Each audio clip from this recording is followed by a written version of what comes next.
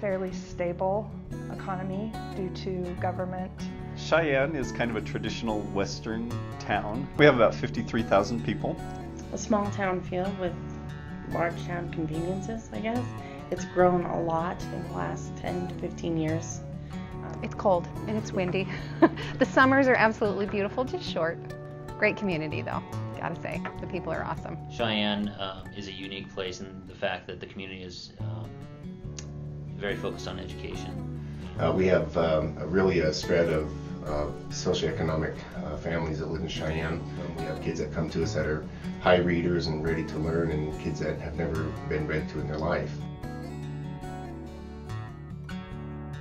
My teachers have been, I've got 3 teachers that teach Lindamood-Bell, so they've all been trained in those courses. And I have 2 facilitators that have been certified in Lindamood-Bell. And then the district provides a teacher on special assignment, and that individual meets with me probably every other month. And then the district implemented the teacher on special assignment model, and I applied for that. I'm assigned to 6 different schools, not just Saddle Ridge. So I go in, coach and pace multiple groups at multiple levels, and so it's just kind of embedded into what I do. I think initially having somebody come in and coach you or mentor you or whatever was a little bit disconcerting to people. We're human and we're not sure what the objective is or what the reasoning is, and so I think there was some trepidation there, but over time I think people have come to realize that it's just about being better at what we do.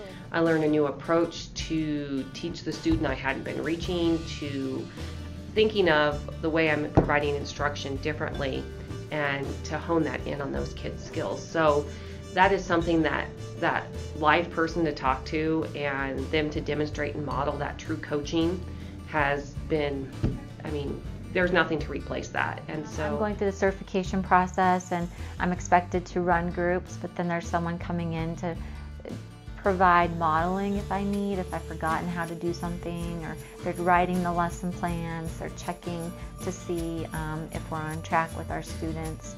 So it's really nice to have that support. They're there, you can ask a question right away and get an answer as to whether a student's progressing the way you want them to progress and what we could do differently.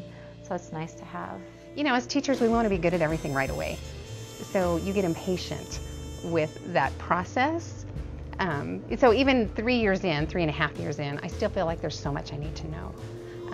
It is a rigorous kind of process, as far as the certification. Yeah, so that's one of the things that I really love about the certification process is that we not only talk about the program, but we also look at, they're always bringing us other pieces of research and that type of thing, to support what is it that, we're doing. And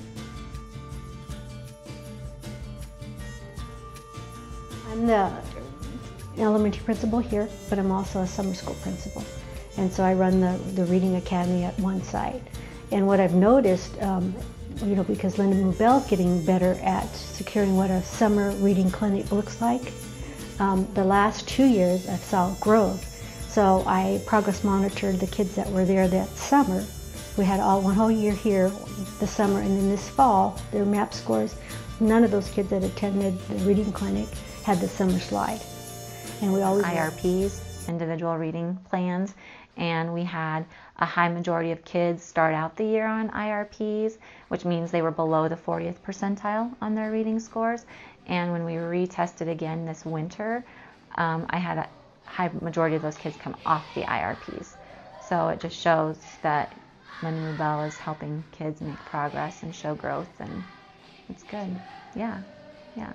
I worked before school for a girl in the IB program who had difficulty reading. She came to her office and said, I've been getting along for a lot of time and I can't anymore. I am struggling, and it's because I don't read well. Kind of found that she had a few decoding issues, and so we I worked the program with her in the mornings before school. At the end of the year, when we retested her, she had made 5-6 years growth in some of the areas, so she was one of those students that just needed that little push, just that little push. I think the huge thing for us here at Gildan, kids here at school, our data shows that the kids that have been in Lindamood-Bell groups over time, they are closing the gap, and it's just pretty amazing. It's really the most solid, fundamental intervention that we've put in place that's really shown super results for us, and we're really excited about that. Oh, yeah. Yeah. We just actually, I'm doing reading assessments right now, and I am surprised that the last time we did them was the end of January. I have kids who have gone up 6 book levels. 6 levels, which is huge. Just the progress that they've made is just amazing. I've noticed it since I started using Lindamood-Bell in the classroom. They learn so much faster and so much more in depth than they did before. See what I've seen with some of my kiddos, it was worth the extra time that we have put into this, because at the end they're our future.